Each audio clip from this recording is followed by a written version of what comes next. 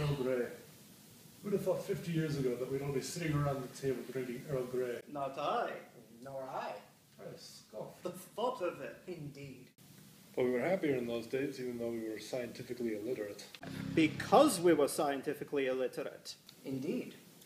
My old dad used to say to me, son, scientific enlightenment can't help you understand the Orphic mysteries. And he was right, you know.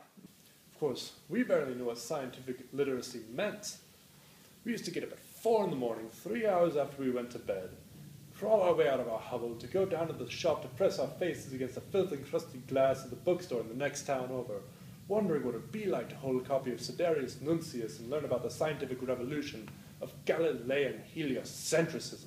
Well, of course, we had it tough. We didn't even know what a book was. And I still don't. We used to wake up out of our shoebox in the road at 3 in the morning, 2 hours after we went to bed, walk 20 miles through the freezing rain to a hole inside of hill where we got all our education out of one shell-shocked Greek who considered Ptolemy and epicycles to be the out of scientific advancement. And when we got home, our dad would beat us for straying from the teachings of Anaximander. We used to dream about being able to catch a glimpse of De Nova Stella through the back door of a public library in Barnsley.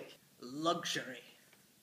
You can crow about Tychonic quintessence and Ptolemyean epicycles until you're blue in the face, but it didn't change the fact that those of us, not blessed with a classical Greek education, had to wake up at 10:30, half an hour before we went to sleep, to wade 30 miles through liquid hot magma on the surface of Venus to get our scientific edification out of the tribal shaman who told us that the sky was made up of the hide of Tiamat, mother of monsters, before throwing vicious rats at us. And we thanked him for it. If you told astronomy students that today, they'd look at you with extreme skepticism.